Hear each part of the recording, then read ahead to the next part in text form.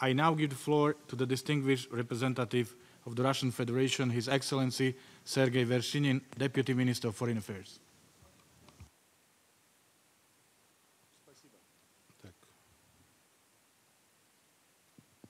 Большое спасибо. Thank you very much.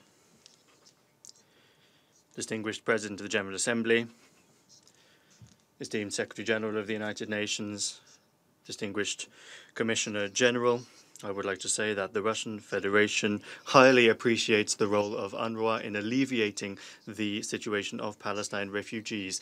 We have consistently defended and will continue to defend the need for the appropriate resourcing of the activities of UNRWA, including when discussing this matter in the administrative and budgetary organs of the UN General Assembly. We know about the difficulties faced by the agency, some of them due to the foreign policy line of the American government in the Middle East.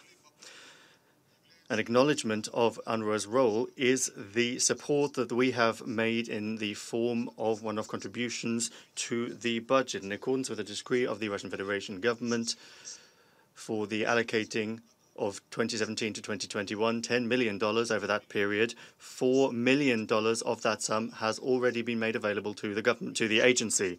In 2013 and 2015, the Russian Federation also made voluntary contributions to the agency's budget of $2 million apiece.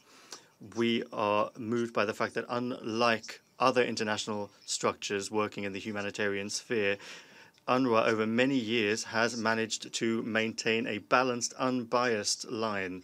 In spite of the external pressure placed on it, it has been able to avoid a politicization of its efforts and, on the whole, effectively implement its broad mandate. We understand that this is now being done today in very difficult conditions.